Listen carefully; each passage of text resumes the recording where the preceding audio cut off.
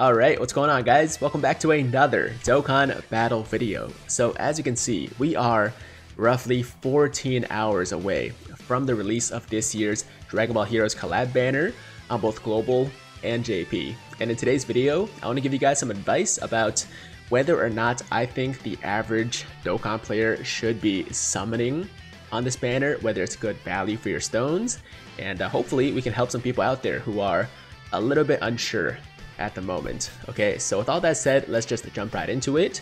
And I guess the first thing we'll talk about is whether or not these new collab units are good. And the answer to that is hell yes, man. Especially Super Saiyan 4 Vegito. This guy is honestly on the same level as a new Dokkan Festival exclusive unit, but he's not Dokkan Fest exclusive, and he's actually much easier to pull than your average Dokkan Fest unit. And a bunch of these other guys too, like Super Saiyan 4 Broly. I think he's been getting a lot of unnecessary hate. He's not as good as Vegito, that's for sure, but he's also still really strong. Like his damage output, I haven't seen the calculations recently, but I've heard he's right up there with some of the hardest hitting TURs in the game right now. And this Toa, Demon Goddess Toa, she is probably the best extreme support in the game right now. Okay, you know what? Maybe not as consistent as the Easy A Kid Boo, but she has the potential to be the best extreme support, and she's just very good. Dabura's good too. These awakenings for some of the older Heroes units, Black Mask Saiyan, Dark Mask King, Super Mira, and Demon God Demigra are also pretty ridiculous. And finally, we have Super Saiyan 4 Gohan and Super Saiyan 4 Bardock.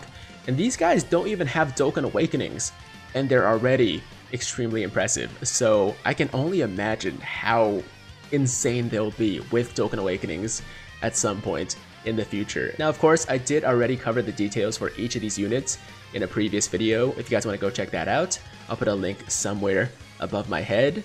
But let's highlight a few of the more interesting guys, like Super Saiyan 4 Vegito. Leader skill is crossover category Ki plus 3, HP attack and defense plus 170%. So this new category that's coming out with the collab, he is definitely the best leader for it. 170% across the board is amazing.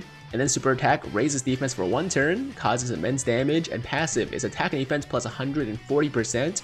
Crossover category allies, Ki plus 1, attack and defense plus 20%. Giant ape power category allies, Ki plus 1, attack and defense plus 20%. And high chance of evading enemy super attack and countering with tremendous power. His link set is great as well. Super Saiyan Kamehameha Fuse Fighter, Power Bestow by God, Prepare for Battle, Saiyan Roar, and Fierce Battle. And another highlight for this guy are his stats.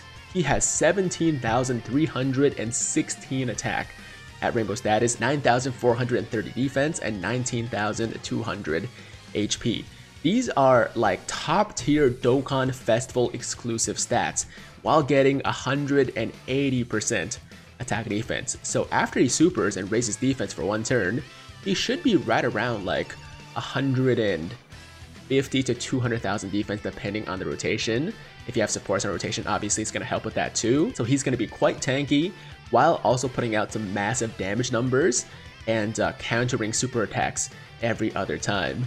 He's just amazing. I love this unit so much. Obviously the fact that he's Super Saiyan 4 Vegito further helps with his awesomeness, but just as a unit alone, he's fantastic. Definitely at the very top of my most wanted list, as I'm sure is the case for most of you guys.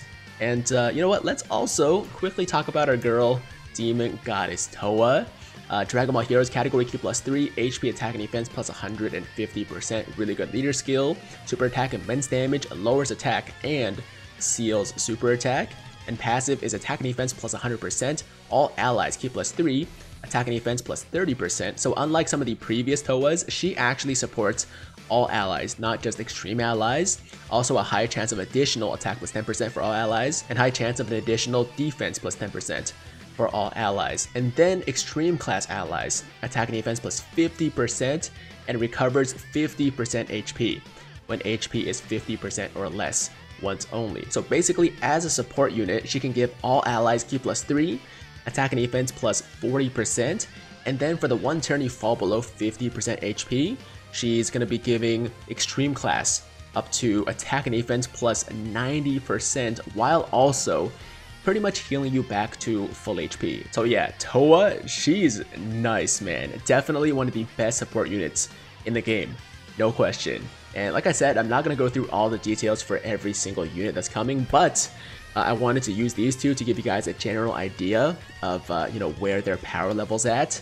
And for the units alone, I think this banner would be worth summoning on, even if it was a normal banner. But it's not a normal banner, it's actually way better than a regular, you know, like Dokkan Fest banner or something like that, because it's been confirmed at this point that just like last year, and I think every year before that, this new Heroes banner is going to be a guaranteed featured SSR banner. So every single time you do a multi-summon, you're guaranteed one of the featured units in that final 10th slot. And as far as the featured units go this time around, we're obviously going to have the 6 new units: Super Saiyan 4 Bardock, Super Saiyan 4 Vegito, Super Saiyan 4 Gohan, Super Saiyan 4 Broly, Towa, Dabura, and probably the 4 older Heroes units that are getting Token Awakenings, right? Dark Mask King, Black Mask Saiyan, Super Mira, and Makioka form Demigra. So those are most likely the 10 featured SSRs. So that means that every single time you do a multi on this banner,